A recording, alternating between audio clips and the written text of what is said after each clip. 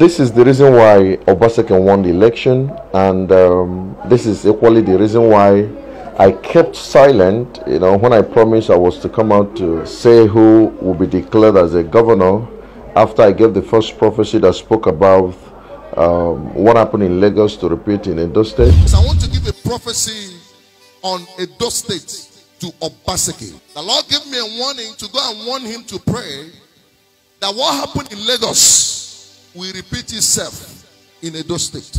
And the Obaseki'S still have the oil of continuity. I'm still seeing the oil of leadership of continuity on his head. Then I equally prophesied who was to take the seat in APC, which was Pastor Yamu, which equally came to pass. Then I said I was to come out, but I kept silent. And the reason why I kept silent was simple. When the first prophecy came to pass, second prophecy came to pass, the governor, Obaseki, never listened, So it was few days to the primaries that, my phone rang, it was him.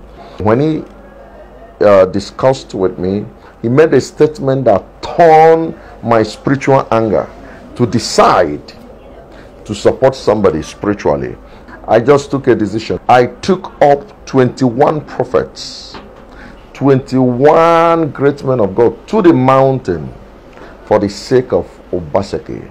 And when I went to that mountain, my purpose was so that he will find mercy in the sight of God and come out victoriously. And we stood on that prayer the first 7 days. I continued another 7 days, making it 21. And by the grace of God, we spoke, and I did everything I know that a prophet can do to move the hand of God. The sword of the Lord, the sword of the Lord. Those men that God uses to make kings, to make governors in Edo State, let their heart begin to turn in favor of Obaseki.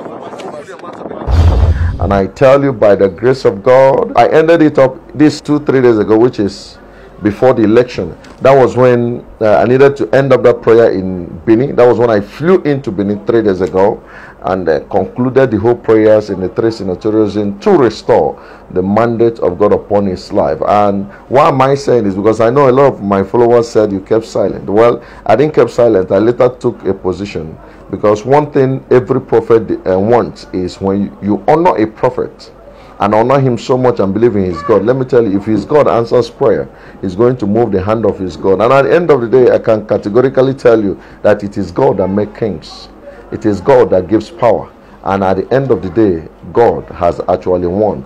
And I want to officially say congratulations to His Excellency Governor Obaseki for your victory. It is the will of God. And I want to say, something happened, because when we were in the mountain, the pastor with us came and he said, "Prophet, is this how it takes you to move the hand of God?" I said, "This is what we suffer. We'll go to the bush, climb the mountain, seek the face of God. But if you're a genuine prophet, God confirmed the voice of his servant. And by the grace of God, it has been confirmed." And I want to say officially, congratulations to His Excellency Governor Obaseki. But hear this, the Edo people stood by you. And indeed, when I gave that prophecy that has to do with Edo, what happened in Lagos will repeat in Edo State, you people stood. That thing became a headline in Edo State. People came up and said Edo is not Lagos. It became a trending platform. Now I want you to understand this. The two secrets of Obaseki'S victory is 1, God, and 2, the people. I want you to understand that there is what they call power, economic power. There's what they call political power. But what controls them all is the spiritual power. That's why the Bible said that the spiritual controls the physical. And I can tell you the people were with him. And again, those who believed they were playing God above them now met the power of God, swinging victory unto him. But nevertheless, I want to say congratulations to you, Your Excellency. God has won. Congratulations. To God be the glory. Amen. When we walk with the Lord, child, in the light of his word, what a glory he shares on our way. While we do his good will, he abide with us still, and with all who will trust and obey. Oh yes, trust and obey. there is no other way to be happy in Jesus, for you trust